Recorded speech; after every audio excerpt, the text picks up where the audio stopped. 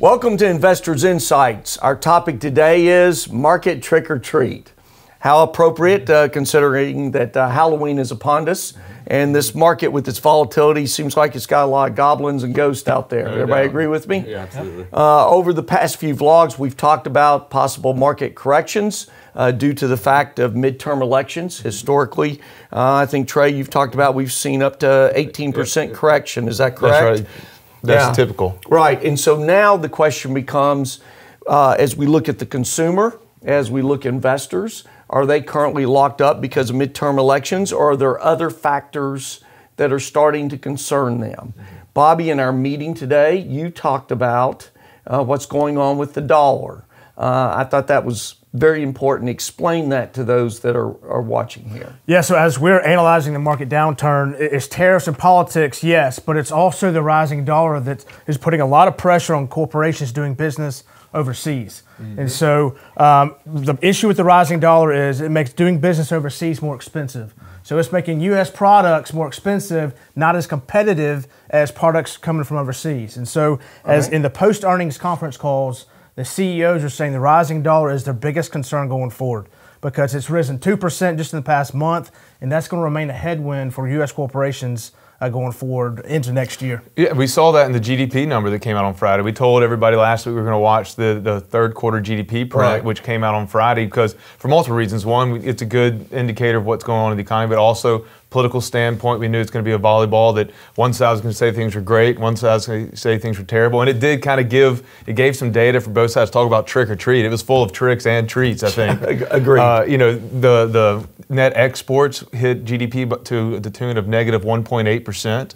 GDP grew at 3.5%, so negative 1.8 was a big hit to that. That's a pretty big drag. In addition, one of the things we saw that was disappointing, so 3.5 was great. It's better than we've had in years on average, and it's better than expectations. But underneath the hood, there were some negatives. One of them was net business investment, which is companies investing in their workers. So, for example, if you're at work and you've got a new computer system, you were working on, maybe Windows 95 or something like that. If you get boosted up to a brand new computer system, you probably could work a little faster. Right. And so companies were investing heavily to the tune of 11% plus in the first half of the year in capital expenditures that makes their employees more productive, and that helps the economy continue to grow. Well, that grew at just 0.8% in the third quarter. Now that may be revised, but if companies aren't investing in their workers, maybe they're concerned about a strong dollar or something's up. Right, and interest rate increases. Right, make things more expensive to buy capital. Exactly. Great point. Yeah, so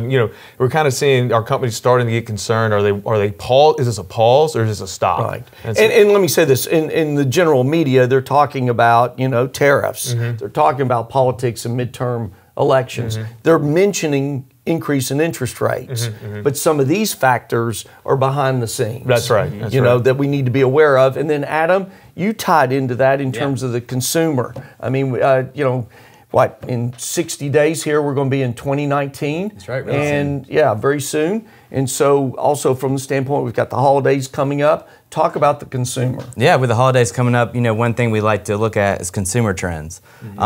Personal income came out this morning. It was at 0.2% that it raised up. They expected about 0.4%. So that's about half of it. That's the smallest gain since June of last year. Okay. The reason that's important, with the holidays coming up, is you're seeing people may not be saving as much. The personal savings rate came down 6.2% as well. So if we see that, we see earnings, corporate earnings affected. You're seeing wages go down and everything tied to that. Right. So people make money, they either save it or spend it. And so, correct. So if they're making less, then they have less to save and spend. So savings coming down, and with like the holidays you said coming up, a lot of that's going to go to spending. That goes to companies' bottom line. That goes to help the market and earnings, and we want to see a really strong end of the year, and to do that we need a strong consumer. Yeah, absolutely. And when you say savings, that's savings not just putting it in an interest-bearing account. It can also be into the markets. It can be in their 401k at work that's invested in the markets. People save, they invest, that boosts prices. Yes, absolutely. So on that note, there's a lot of details that we're watching. You can tell by this conversation We're going to keep you updated as we finish up October and go into November. We thank you for taking time out of your busy schedule to watch this vlog on your phone, your laptop, at your home and office. We also really appreciate the way you've been sharing it with others and the response that we have gotten. Those introductions we greatly appreciate. We hope this is beneficial to you. You get information you can use not only throughout the week, but as it relates to your portfolio. We hope you have a great week, a happy Halloween, and we look forward to bringing you more news. Thanks.